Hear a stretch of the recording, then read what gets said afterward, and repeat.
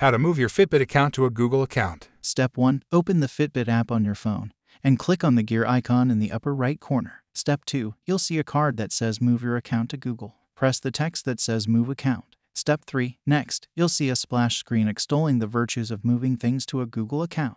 Press Get Started. Step 4. Press Next, and a small window will appear at the bottom of the screen, listing your registered Google accounts. If you have only one Google account, it will be the only one listed. If you have multiple Google accounts, you can choose the one you want by selecting the caret on the right, which will open a drop-down menu showing all of your accounts. Step 5. Here, you can review and edit your profile and health and wellness data. This includes such things as your height, weight, age, heart rate, sleep, and more. Press Manage to look at your info.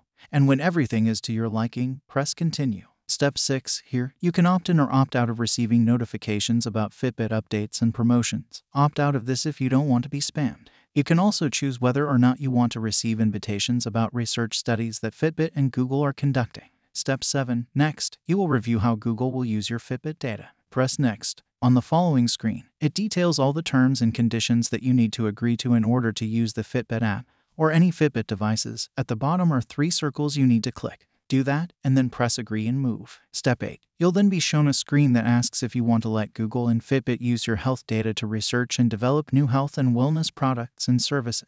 Press I agree or no thanks depending on how you feel about Google and Fitbit using your data. You'll then be brought back to the main Fitbit screen. You should now see your Google profile picture in the upper right corner. Now you're ready to add the Fitbit Charge 6 or any other Fitbit device to your account.